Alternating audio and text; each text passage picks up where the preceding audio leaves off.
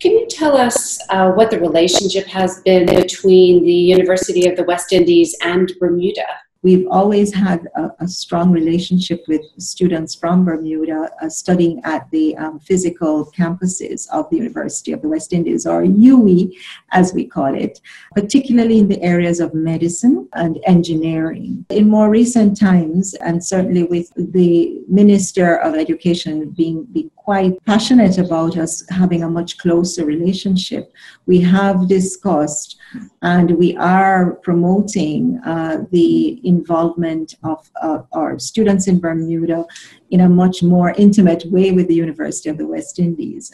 And this can be done through two ways. It can be through our relationship with the Bermuda Community College, as well as directly online.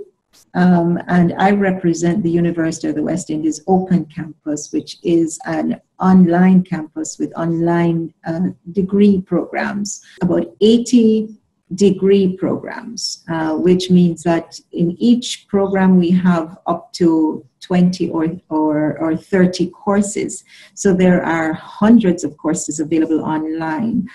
Our areas are primarily in the social sciences, management related subjects, as well as education.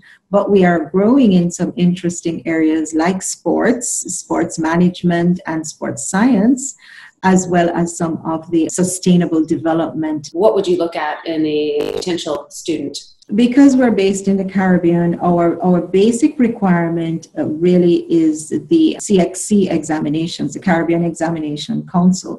But we have a wide range of matriculation requirements. So if anyone is doing the UK examinations or the SATs, or coming out of the college, then those are also qualifications that will allow for matriculation. Next week, Thursday afternoon, we will be having a virtual, totally online recruitment fair, so that students who are interested in our programs will have an opportunity to speak directly with our faculty and staff.